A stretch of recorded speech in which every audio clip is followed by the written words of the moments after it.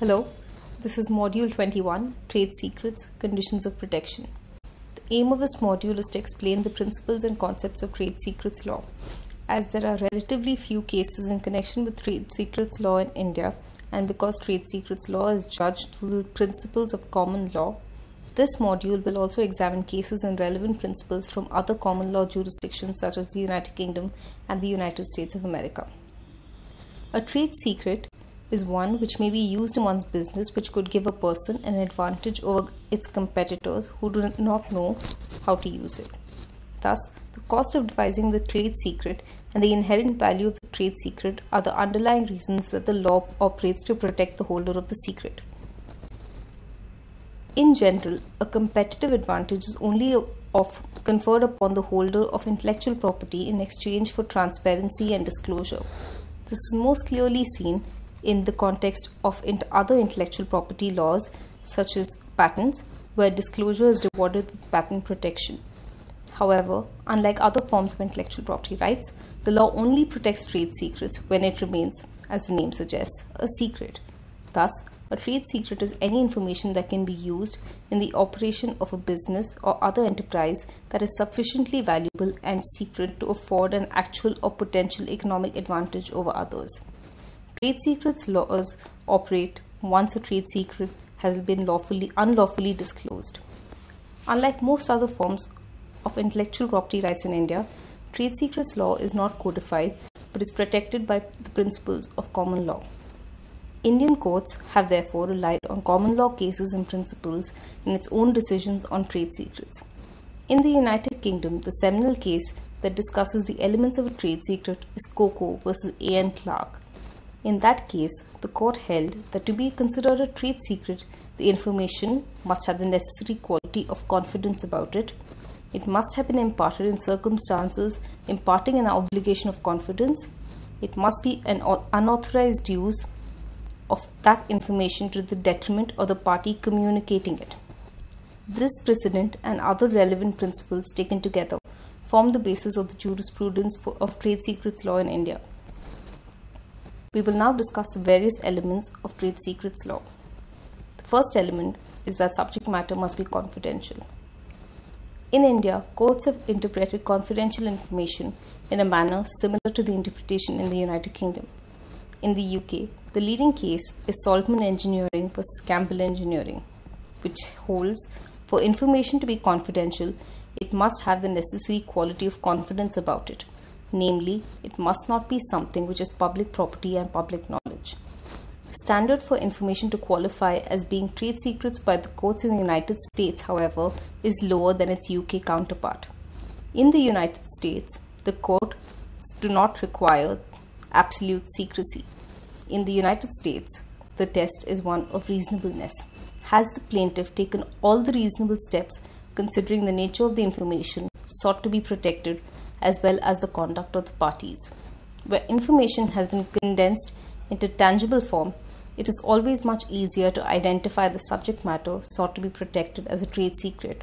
However, where the information sought to be protected is an idea, proving that the disclosure of such information carrying an obligation of confidence becomes more difficult. In India, the emphasis in this respect is on the form and degree of development of the information or idea. In Anil Gupta versus Kunal Das Gupta, the Delhi High Court observed, when an idea, concept or a theme is original, laws must ensure that such like people are rewarded for their labor. Using this rationale, the court in this case protected a concept for a reality television show as a trade secret. Thus, the subject matter of a trade secret need not be in its final or even tangible form to receive protection under trade secrets law. We will now discuss the second element, the existence of a confidential relationship. A confidential relationship must exist for the information to continue to be regarded as a trade secret. In other words, common law jurisdictions have held that the information will remain a trade secret despite disclosure if such disclosure was made under limited and necessary circumstances. Such confidential relationship may be formed either expressly or impliedly. We will now discuss the various sorts of disclosures. Limited disclosures. In the United States case of Metallurgical Industries versus Fortec, the court explained that disclosures may not be construed as destroying the secrecy of information as long as the holder of such information can present evidence such as the information was disclosed only to businesses with whom it was dealing and not via public announcement or to further the entity's economic interests. The court also stated that evidence of confidential relationships with these two companies would help strengthen the limited nature of such disclosure. Indian courts have recognized another form of such limited but permitted disclosure in cases where courts have ordered documents to be placed under seal or designate specific persons as a part of a confidentiality club. This enables not just the lawyers but also the courts to function efficiently and comprehensively when adjudicating a case in which the underlying disputed subject matter or incidental data disclosed is confidential. We will now discuss permissive reliance of confidential information. In certain situations, persons can use information deemed to be confidential even if there was no specific authorization granted by the trade secret holder for such use. This permissive reliance on confidential information holds a special place in the realm of data exclusivity. Data exclusivity or exclusivity of registration data is the period of non-reliance or non-disclosure that is provided to new chemical entities, pharmaceutical compositions, and agrochemical registration data or test data. Since India does not have a statute that protects such data for a specified period of time, inventors rely on common law principles under trade secrets law. In the case In re SmithKline and French Labs, the United Kingdom held that confidential test data regarding safety, efficacy, and quality of the medicinal product for the grant of marketing license can be used by the licensing authority in the discharge of its duties. The court held that the licensing authority can use such confidential information as long as it is under the authority of the statute and foremost it is in the interest of the public. Thus, public interest would enable Indian courts and adjudicatory bodies to rely upon the permissive reliance standard in carrying out their functions comprehensively and efficiently. Now, we will come to the most litigated part of trade secrets law, obligation of confidence through employment. A covenant not to compete or a non-disclosure clause in a contract of employment, which are provisions routinely executed in the course of business, are forms of agreements that may carry an obligation of confidence. A non-disclosure clause during the course of employment has been upheld to be valid. However, after the employment concludes, the validity of a non-disclosure clause or a covenant not to compete has been questioned before the Indian courts as a restraint of trade under Section 27 of the Indian Contracts Act.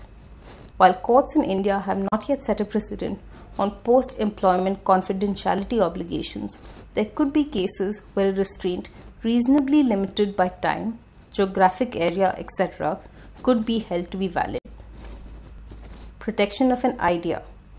This is important because courts in a common law system are often faced with the question of whether an idea which is not yet concrete ought to be protected, and to this end they have examined the relationship between the parties as either an implied contract or a quasi-contract.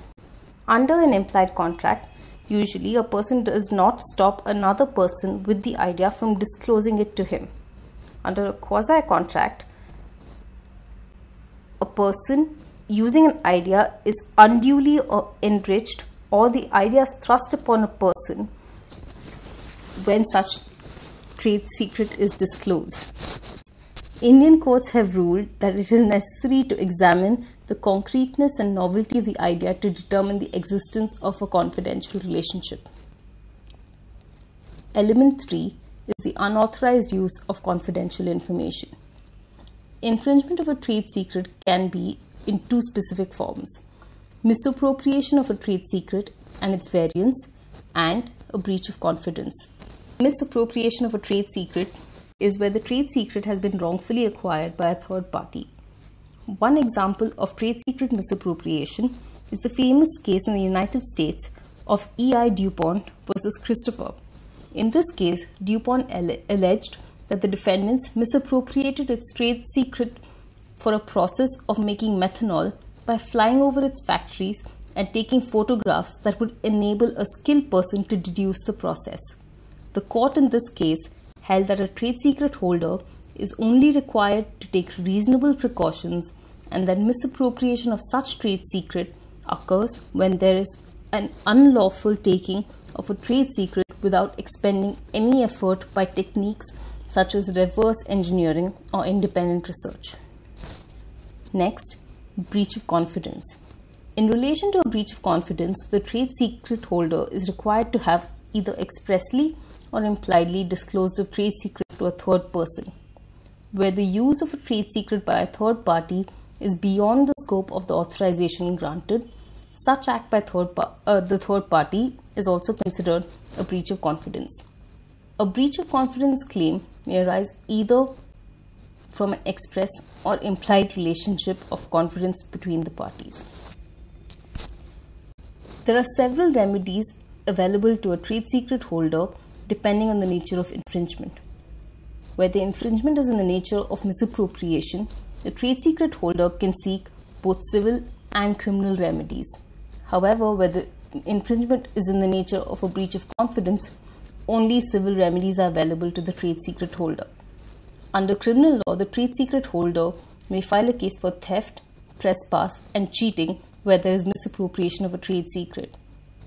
Under civil law, a person whose trade secret has been misappropriated or there has been a breach of confidence can seek a permanent injunction restraining the infringer and any unauthorized beneficiaries from using the trade secret, a direction from the court for delivery up of all the confidential information where possible, and third, compensation or damages for losses suffered due to disclosure of trade secrets.